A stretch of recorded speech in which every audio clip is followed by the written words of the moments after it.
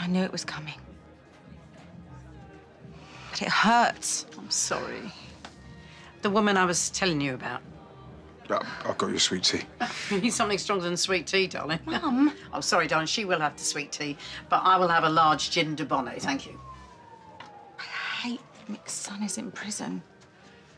I mean, what sort of start is that in life? Well, from what you said, darling, that scheming cow will be working the system. She's only got 5 years. She'll be out planning happy families before you can say knife.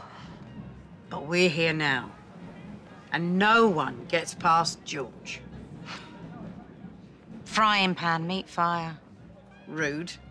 The last time someone came into this house, they tore my life to pieces. I can look after myself.